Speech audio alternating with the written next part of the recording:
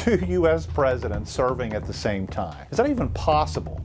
Well, it happened during one of the most controversial elections in U.S. history. In fact, it took them 4 months to even figure out who the actual winner was. And that was only after a secret backroom deal was struck up between the Democrats and the Republicans. Announced who the winner was just 3 days before the actual inauguration. 3 days before the inauguration. Then there's a secret swearing-in ceremony that was done at the White House, and you end up having 2 presidents serving at the same time. 2 presidents serving at the same time. I know it sounds bizarre. We'll sort through all the details and more in this edition of PREZ Politics.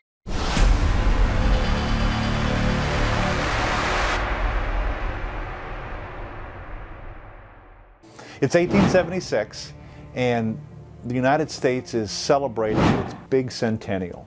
In 1876, we also have a presidential election year, and the 2 biggest issues are Republican scandals that had been taking place under President Grant, and also the issue of Reconstruction. There were still federal troops in the Deep South that Southerners wanted gone. The Republicans ran Rutherford B. Hayes, who had been governor of Ohio, Civil War veteran, and the Democrats selected Samuel Tilden, governor of New York, who also had a big reputation for fighting corruption and scandal. Well, election night, Tilden goes to bed believing he's president of the United States, and Hayes goes to bed thinking he's lost.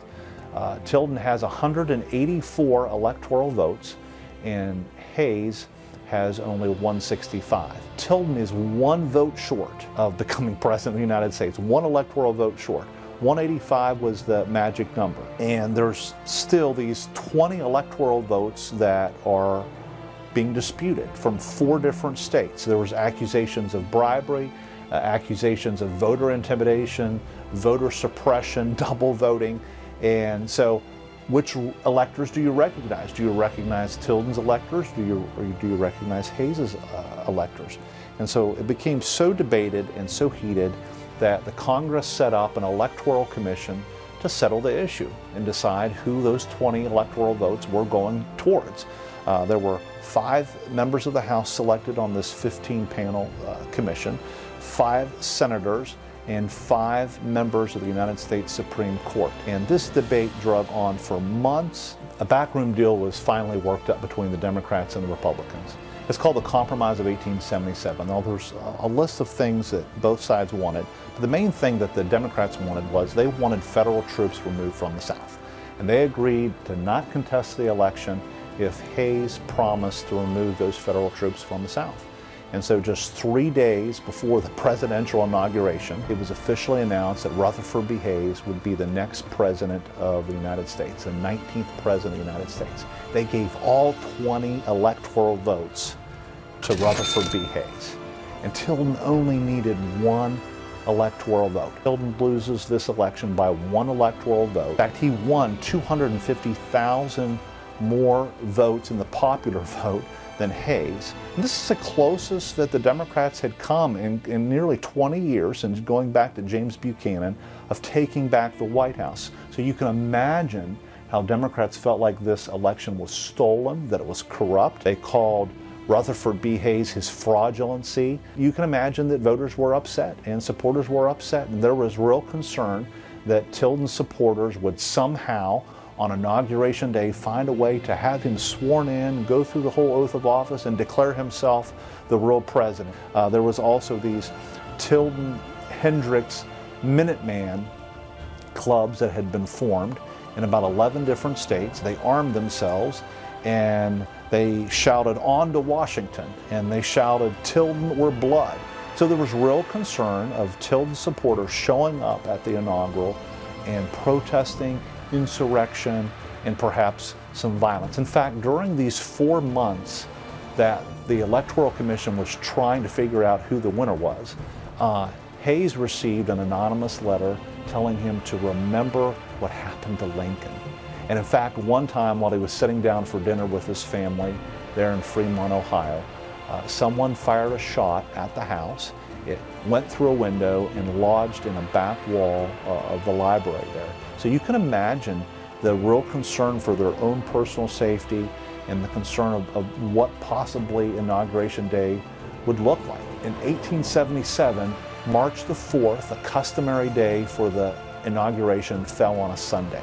And so it was already off the table. They wouldn't have the inauguration on the Sabbath. And in fact, twice before in U.S. history, with James Monroe and Zachary Taylor, they had moved the inauguration from March the 4th to March the 5th, just because of it falling on a Sunday. One day before the customary inauguration date, on Saturday, March the 3rd, President Grant invited President-elect Hayes and his family, his wife, to the White House for a dinner. And following the dinner, Hayes was accompanied by Grant to the Red Room of the White House. And there in the Red Room of the White House was the Chief Justice of the United States. He had been brought in secretly into the White House, and Grant persuaded Hayes to take the oath of office. He believed in the continuity of government and didn't want there to be a gap, a void there in the executive branch from the time that he left office on March the 4th to the time that Hayes took office on March the 5th. Hayes, there in the Red Room of the White House, took the 35-word oath of office early, and in fact, Hayes is the only president to ever be sworn in prior to his actual official inauguration. So, technically, for a period of time, we have Grant and Hayes both serving as presidents of the United States at the same time. But on Inauguration Day, on Monday, March the 5th of 1877, observers noticed as the President Grant's carriage went by that Rutherford B. Hayes was sitting on the right side of the carriage, which was usually the side reserved for the President of the United States. And for some, that was caught as an oddity to them.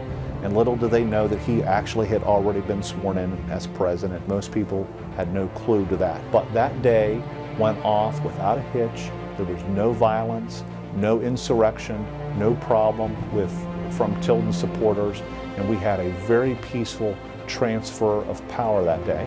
We've always had it, and hopefully we'll always have it in the future. If you liked our video, give us a thumbs up. Make sure you share our videos with your friends and family and help us get word out about PREZ Politics. If you haven't already joined our PREZ Politics fam, make sure you hit our subscribe channel and hit that notification button.